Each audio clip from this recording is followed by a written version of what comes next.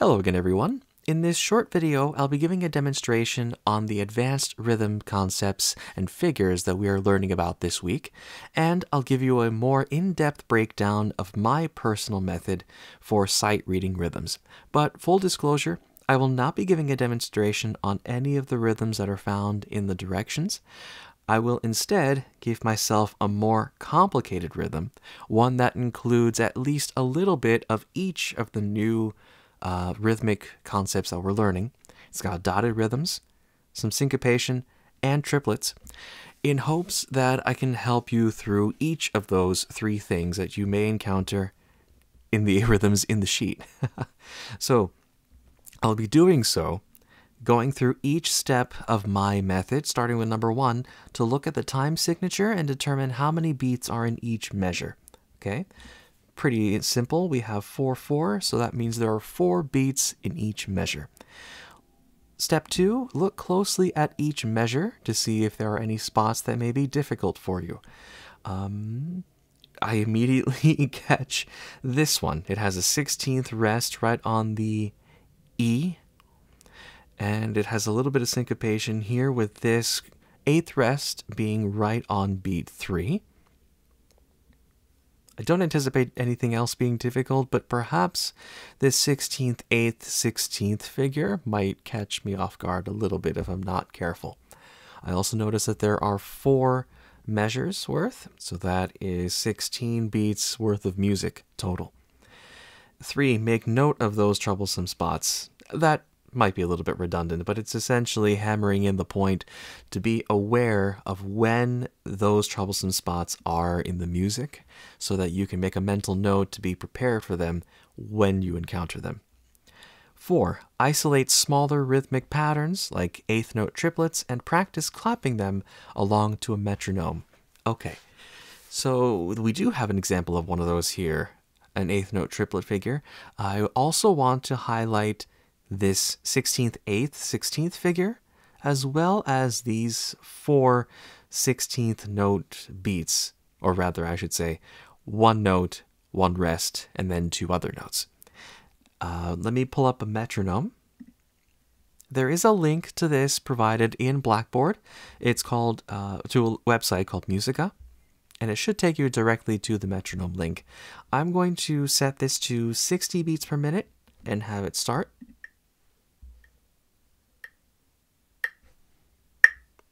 Hopefully you can hear that.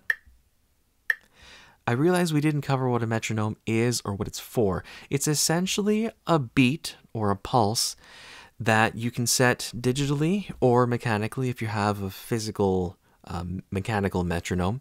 And what it's used for is keeping you in time so that you don't play too fast or too slow. But it also helps you to internalize rhythm. And that is primarily what I'll be using it for in this video. So I'm just going to let this run passively in the background. I'll lower the volume just a little bit so it's not too intrusive. Go back to our rhythm. Okay, now I want to try this 8th note triplet first. Triplet, triplet, triplet, triplet, triplet, triplet, triplet, triplet. And in clapping, it would sound like this.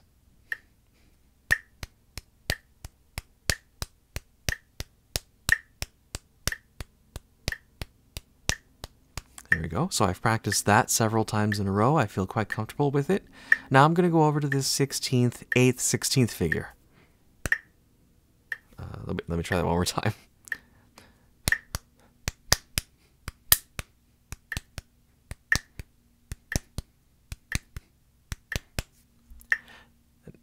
And then this 16th, 16th rest, and then 2 16ths following. Okay, wait for the beat 1.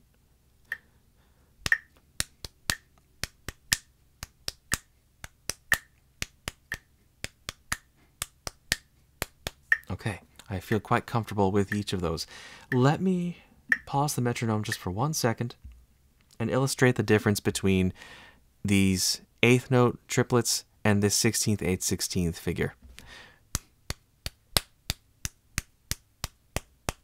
In a triplet, each of the notes has an equal amount of time, whereas in this figure, 2 notes are shorter, 1 note is longer.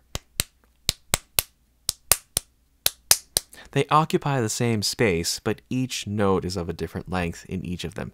Or I should say, each of these notes are equal.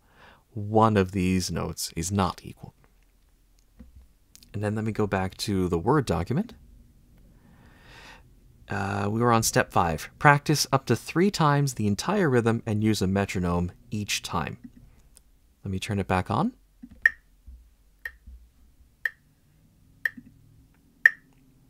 Get our rhythm back up here.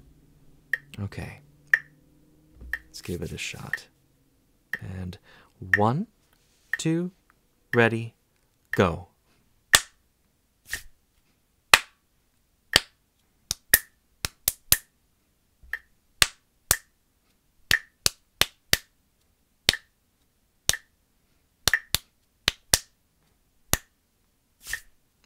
Okay, not bad at all.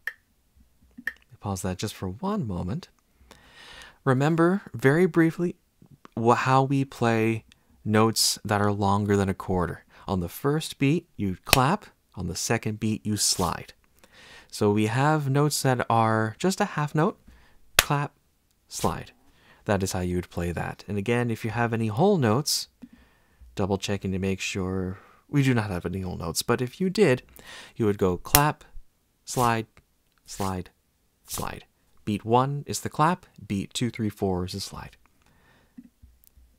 And then once I feel comfortable that I know the rhythm, I can play it well without stopping, I'm going to go to Vocaroo,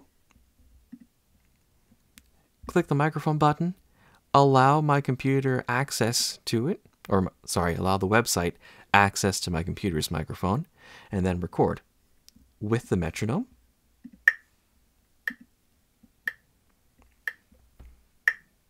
Two, ready, go.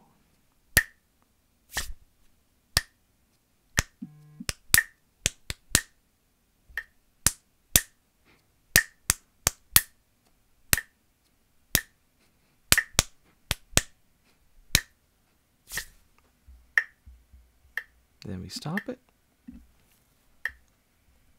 Stop the metronome as well. Go back into Vocaroo, click Save and Share. Copy this link into Blackboard, and also make sure to include the number of the rhythms you selected. So there would be 2 total. For instance, you could pick rhythm 2 or rhythm 3. Make sure that both of those have been recorded and that you include the rhythm number in your submission as well. And with that, you are done. If you have any comments, questions, or if you want to schedule a one-on-one practice session with me where I give you separate rhythms to practice, I would be more than happy to offer that. Music be with you.